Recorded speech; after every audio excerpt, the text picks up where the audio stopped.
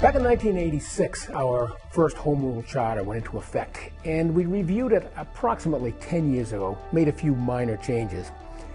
About a year and a half ago, one of our town meeting members offered an instructional motion. We hadn't looked at the charter in many years, and so it was really time to take a look-see and see if anything needed to be refreshed, see what things in town had changed, such that the charter could be a living document. The instructional motion carried, and it created a committee that would be appointed by the moderator, and ideally we'd have at least one member from each precinct. We came pretty close to that. We had 15 volunteers.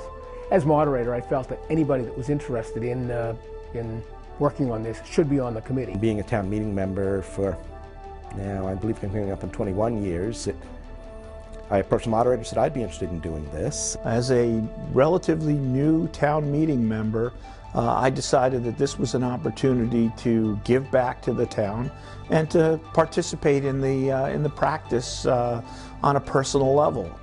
As moderator, I had a little bit of a problem where I would also be moderating the town meeting when this went to that body for a vote. So early on, I decided that I would treat myself not so much the chairman of this committee, but as its moderator. And so out of that group, the committee was formed, including at least several members who were involved in the original charter. It worked very well. We had a lot of experience. We had a town meeting member that's been there for 47 years. We had two original members from the original charter committee back in the 1980s. And we had a couple of people that were on the review committee 10 years ago. We had two public hearings, and as the usual in public hearings, one person showed up at one, and I think two people showed up for the other.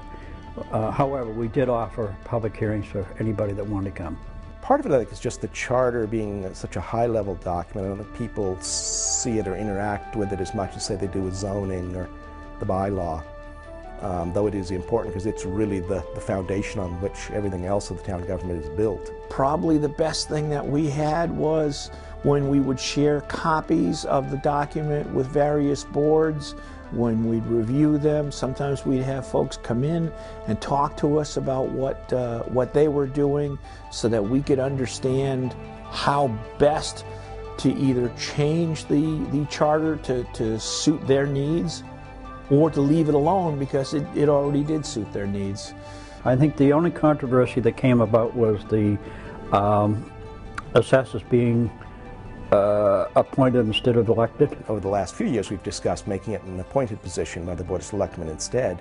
We solicited feedback from the current Board of Assessors and other members of town government and determined that with the really specific skill set that's required, that we thought it would be better, rather than have an election and choose the most popular candidate, to have our town leaders be involved in evaluating who the best candidate might be and making that choice. So what will happen if the charter passes is that the Board of Selectmen would appoint the assessors now, who then are responsible for keeping the records of property values and delivering in a timely fashion that information to the selectmen so they can set the tax rates. If you go back in history, as I often do, at one time they were appointed by the Board of Selectmen. So I think it's come back to being appointed by the Board of Selectmen. So what goes around comes around. Nothing changes the date in the calendar. There are a lot of other changes that we put in that were just organizational and wording changes, which we felt made the document easier to use. Looked at kind of what stood out. For example, at the end of the charter was a whole section on how the transition would work in 1984 from the old government to the new Home Rule Charter, which clearly was no longer applicable. We get comfortable with what we have. Oh, it works, we know how to use it, and the effort to make a change, as we've seen from this year-plus long effort, and the need to go to the legislature for part of it, the need to go to the voters for part of it, it's very easy to become complacent and not look at the document. Does it reflect the realities of current state law? Does it reflect the realities of how the town really runs? We not only looked at the sections that we decided to change, we looked closely at the sections that we decided not to change. And in the process, with everyone talking about what interested them, how they understood what the charter actually said, we all learned more about certain key provisions of the document that maybe we didn't even understand beforehand. And if we understand it better, we can help communicate that to everyone else as well.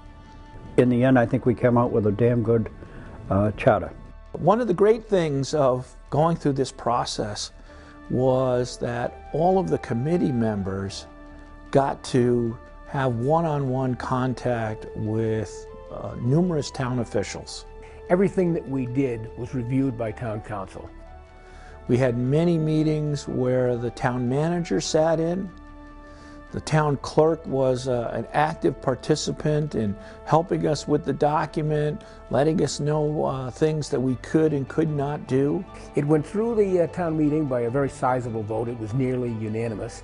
The process is that it now has to go on the ballot for the entire voting population to vote on.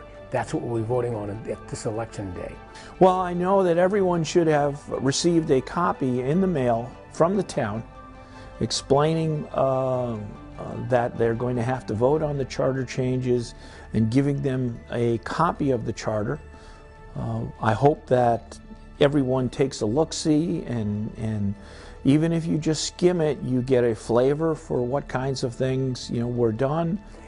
As per state law, every household received a copy of the charter with its proposed changes. And you've probably received that already in the mail, and we hope you have a chance to take a look at that.